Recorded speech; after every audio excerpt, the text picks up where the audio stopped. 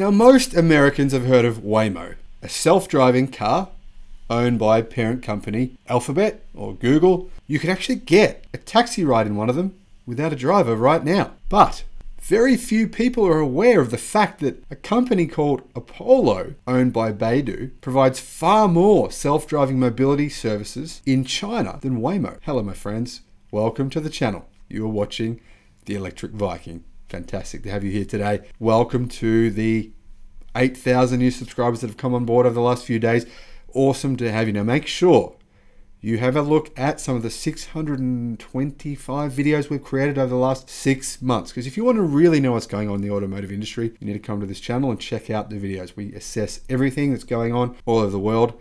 And that's why we make 5 videos per day on different car brands, on electric mobility, on batteries, on new battery technology, on new cars, on Chinese cars, on American cars, all of that in the one place. So if you want to support the channel, I'll put a link to our Patreon account in the description below. Now, thank you to our 80 Patreon supporters that have jumped on so far. Wonderful to have you. Really, really appreciate your support. And also thank you to the members of the channel. You can become a member, and that gives you access to some of our videos a couple of days in advance. I'll put a link in the description below to how you can become a member.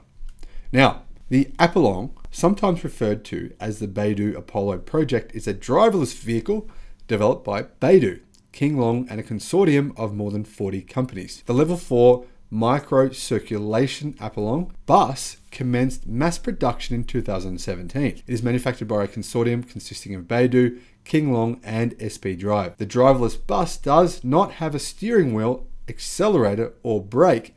It travels at speeds of 20 to 40 miles an hour and is able to sense and predict movement of pedestrians and vehicles in its vicinity. Well, in July of 2021, Baidu's autonomous driving division Apollo was conducting tests for passenger-carrying robotaxis, and it had the broadest geographical footprint among autonomous vehicle service providers in China, the company said. It now operates robotaxis for limited public usage in Changsha, Guangzhou, Beijing, and Guangzhou. Now, the crazy thing is that Baidu's Apollo is providing far more self-driving mobility services than even WAYMO. But I'd guess that most Australians, Americans, and people living in Europe have never heard of Apollo. Have you? Let me know in the comment section below. I'd be surprised if you have. Now, Baidu's self-driving mobility service platform, Apollo Go, is in regular commercial operation, providing 115,000 rides in the third quarter this year. Baidu Chairman and CEO Robin Li said today, they're adding that this makes Baidu the world's largest provider of self-driving mobility services.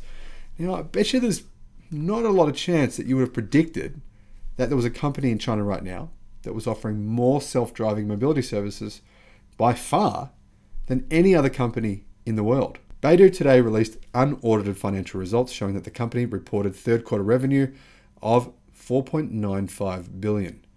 Largely in line with Wall Street analyst estimates of 4.9 billion. Now, Li revealed the information in a letter to employees following the release of the results, saying it was attributed to Baidu's long-term commitment to maintain a high level of R&D spending, which reached RMB 6.2 billion in the third quarter, up 35% year on year. As a comparison, public information shows that WAYMO has 365 vehicles in 2020 and orders around 1,000 to 2,000 rides per week, with 12,000 to 24,000 orders per quarter. WAYMO's fleet reaches 615 vehicles in August 2021, with orders of 20,000 to 40,000 per quarter and around 160,000 drives per year. Baidu's latest figures mean that the company is way ahead of its US counterpart in terms of the number of self-driving travel services in operation. In the third quarter of this year, Baidu Apollo tested more than 16 million kilometers in level 4 self-driving, which is an increase of 190% year over year.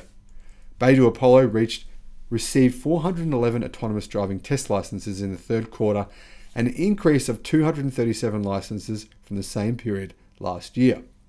Baidu Apollo has grown into the world's most active open platform for autonomous driving, with more than 210 global partners, bringing together 65,000 global developers and making 700,000 lines of code open source, Li said.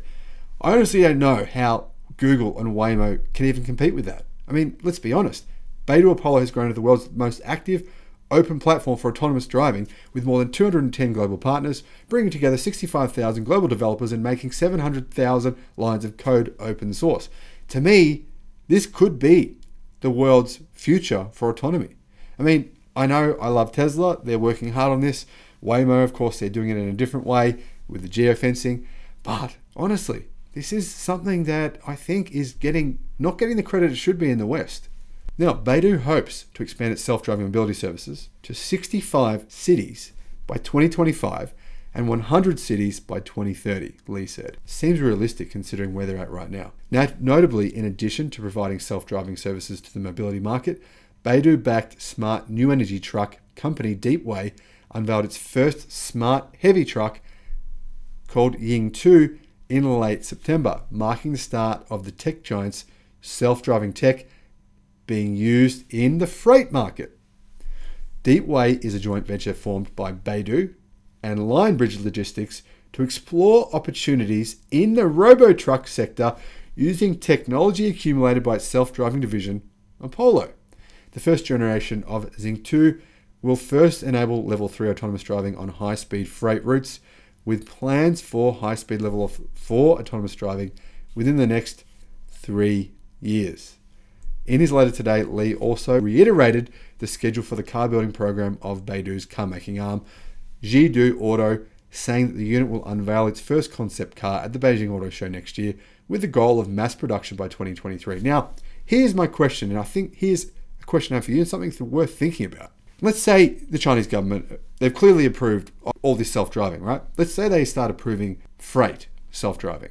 Let's say that this becomes a big thing by 2030 in China, and that a lot of freight in China is self-driven, so they don't need employees to drive it. This would save China billions of dollars in the cost of freight, and would mean that they would have a significant advantage in terms of their cost competitiveness in these areas. What would it also mean? Well, could they sell this technology to basically truck companies in America, truck companies in Europe, where you build a truck, Beidou and Apollo supply you with the autonomous driving technology, which would be a game changer. I mean, it's impossible to compete with this kind of technology if you have a company with staff. It's just imagine paying, say, 3 drivers to do your deliveries, or paying no drivers and just paying money for this service. So this is honestly an area where, I mean, I hope that in America, in Europe, we can start fast tracking this technology, because I think this is another area where China has an advantage and has a lead. And this is just something the West is completely unaware of. But let me know what you think in the comment section below. Do you think this is an area that we should be concerned about China taking over in this autonomous freight, or autonomous driving and autonomous buses and autonomous taxis? Could this be an area where Beidou and Apollo actually join with their 65,000 global developers to actually take over this industry? Let me know what you think in the comments below. Thanks for watching. I'll see you again on the next one. Bye-bye.